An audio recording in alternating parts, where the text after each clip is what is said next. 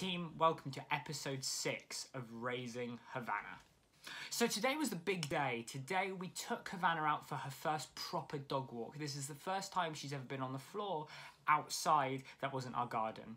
This was really exciting for us because we've been building to this moment for a little while. And I was really curious to see just how Havana would cope. Would she be a little bit nervous outside? Would she be a little bit uncomfortable? There's Zuggy hanging out there.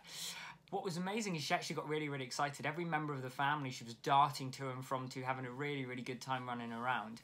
What we specifically focused on was a couple of key things, mainly engagement work. So we wanted her to check in with us. So that's when she's off doing her own thing and then has a little look and sees where we are. We wanted her to follow our body language. So if we changed direction, we wanted her to follow. And we wanted to practice our recall cue with her outside. All three of those things were massively successful.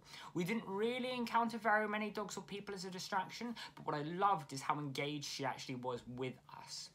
Now, I've spoken about this before, but we use something called a marker. And a marker will just mean to Havana that what you've done is correct and a reward is coming. We tend to use a verbal marker, so that might be like yes or good or something like that. It's a bit like taking a snapshot of the exact moment that you want to reward your dog for. It provides a massive amount of clarity because a lot of the time when we use food in training, we're not actually telling our dogs what they're being rewarded for. So you'll see in some of these videos when Havana looks at me and makes eye contact, I use my marker and I feed her. You'll also see her start to gravitate towards my left-hand side. That's because I'm actually doing a technique wherein I'm teaching a loose lead walking without a lead. But again, I'll talk about that another time. But it's all based on engagement work. Using a marker is revolutionary in exactly what you want to be doing with your dogs because it provides that clarity. It lets them know exactly what they're being rewarded for. And when they know what they're being rewarded for, they're way more likely to do it in the future. In terms of how to start training a marker, it's really simple. Pick your specific word. I use yes or good. It needs to be short and sharp. When your dog does anything you like, say that word and then feed them. They're going to very quickly learn that that word, always predicts food.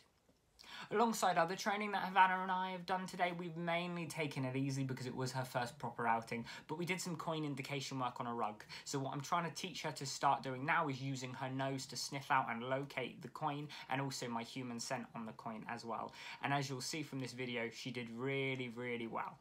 So there you go, a wonderful little training session. I was really impressed with how well she did.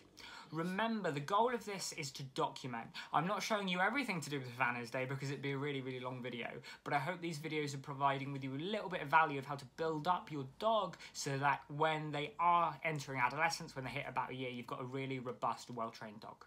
If you want to follow Havana's daily adventures, please subscribe to this YouTube channel, give us a like on this video, and drop a comment saying what's been your favourite part so far of watching Havana grow up. You can also find me on Facebook at Jack Fenton - the Dorset Dog Trainer. Team, thank you very much for watching, and I'll chat with you again soon. Bye!